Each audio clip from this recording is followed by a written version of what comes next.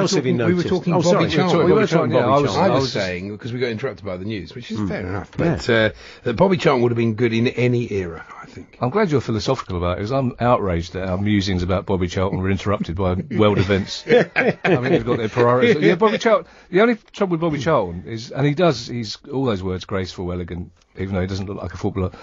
It's the usual argument. He smoked 20, 30 cigarettes a day. It's one of my favourite images still. His last game was at Stamford Bridge, and there's a beautiful shot of the Chelsea players doing a sort of tunnel parade thing and giving him a present. And the present they give him, a professional footballer, is a solid silver cigarette case. Very useful. which is really handy. So, I mean, that's the trouble with all these comparisons. They go nowhere, because footballers today are just so fast and so fit that he wouldn't fit in, simple as that. But he's a joy to watch. I had the pleasure, I've met about 6, I think, of the 7 that are still remaining, that 66 team.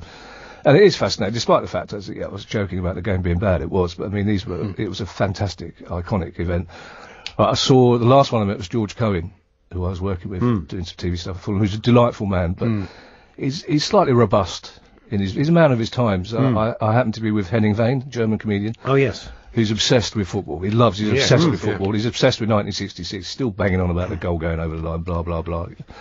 But I thought I'll introduce Henning to George Cohen, because he knows all about English football. So I brought Henning over. Said to George, who I'd spent a lovely morning, I said, George, this is my friend Henning Wehn. And George looked up, and then he said hello. George looked up and he went, German, are you? And he went, yeah. And George goes, 1966, mate. I said, George, is that it? He went, yep.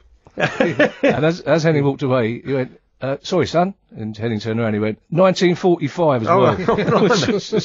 Wow. Henning, of course, couldn't have been more pleased. He got a 15-minute routine out of it. Yeah. Because he was as we bundled him out of the door shouting about goal line technology.